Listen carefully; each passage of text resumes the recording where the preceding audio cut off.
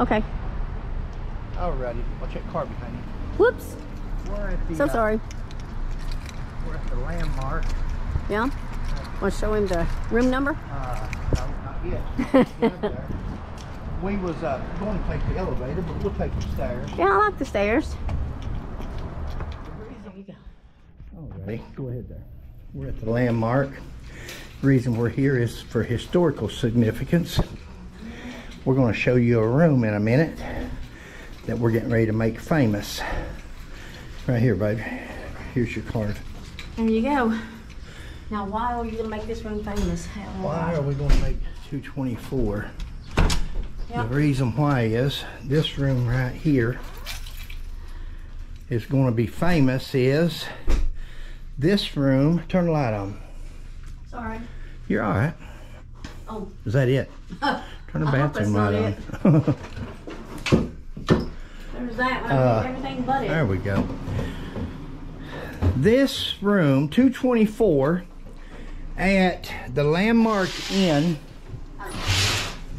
in Pikeville, Kentucky. Out there's the sign, the Landmark. Yeah. And Sheila, here's all kinds of parking right outside of her. That's what I was telling you, so we need to go move the car we will. On this side. We will. Sheila, why is this room significant? Because this is where Susan Smith stayed while she was waiting on Mark Putnam to meet, and so they can talk and have their affair. This is where Ron Poole, Mark Putnam's partner, FBI agent Ron Poole, brought Susan Smith to on June the 5th. That's when Mark Putnam arrived from Florida to come to Pikeville to work on a court case that was going on in Lexington, Kentucky. Right. And Ron Poole went and picked Susan Smith up, who was pregnant by Mark Putnam, and he checked her into this room, 224 at the Landmark Inn. And she stayed here for 3 days waiting on Mark. Now Mark was in room 126, so Mark would have been somewhere downstairs. Now they no longer have a room 126. It is now office buildings down there. You can see them over in that window there, the black window. You can see the reflection back to the guardrail and where the rooms used to be downstairs. And she would watch out this window to see if she could see Mark pulling up from court, because she was wanting to hook up with him and see what he had in mind. She thought he was going to leave his wife, leave his family, and take care of her. That was her dream, her hope, and that's not what happened. Now what happened was is that she looked downstairs and she saw Mark's car there late that night. And she goes down, knocks on his door, and he says, come in. And she comes in, and he says, we need to talk. What are we going to do? And I hear you're pregnant, and so forth like that. He knew she was pregnant because he'd done seen the report. Ron Poole, correct? Yep. Ron Poole done showed it to him. Ron Poole had already showed him the she'd stopped by the office and showed Ron Poole and gave him a copy of it, her pregnancy test from the health department. And so they get downstairs here, they get in an argument, and they start talking loud according to Mark's statement, and he's afraid the neighbors are going to call the police, so he tells her, let's take a drive. And he takes a drive with her, and they drive over toward Phelps, and we'll show you tomorrow where it happened at. But they stop on a mountain over there to talk, and Mark says he told her that's okay then. Him and his wife Kathy would just adopt the baby.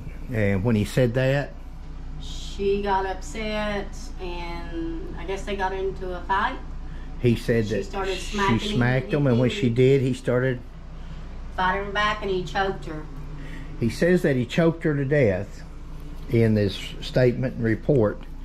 The autopsy later on starts to say something else, but we'll cover that at another At a different time. At a different time. These videos, we're trying to do them just in small segments, small videos, just to keep an interest. And for right now, that's going to... Okay. Alrighty. Yeah, right there would be our room. That's 224. Mm-hmm. And 126 was right here. So this would have been Mark Putnam's room. Now, they have this turned into a... There are no longer rooms on the bottom. On the bottom is Pikeville Medical Supply or Clinic or something.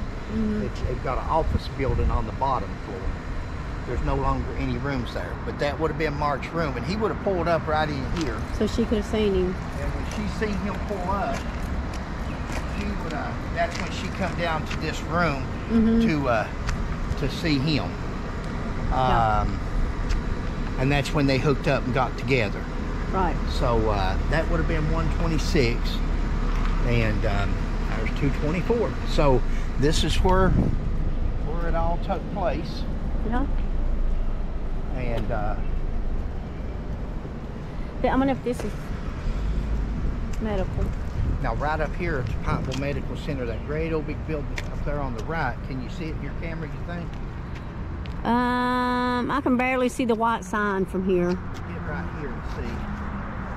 Right there, Pikeville Medical Center, way up there, lit up. Yeah. Right up there. Let's see if I can get it right Yeah, there. right on the other side of that big black building, that big hospital, is Dill's Cemetery on the other side. That's where Randall McCoy and Sarah McCoy's buried. Just about anywhere you look around here in Pikeville, you can see their cemetery. And directly across from there, here's where they're buried. And directly right over there, off that hill, is the big White House where we just ate at. That's Randall's old home place. Oh man, that was is amazing. Now a restaurant. And guys, I'm gonna tell you something. If you're into the Hatfield and McCoy history, one of the best things you can do is go there, because it is the food was delicious, and it was just it's free. I would, if I was them, which we gave them a considerable contribution, or at least to the waitress. We tipped her because she was just so nice. The food was good, but the fact that they let us just view upstairs.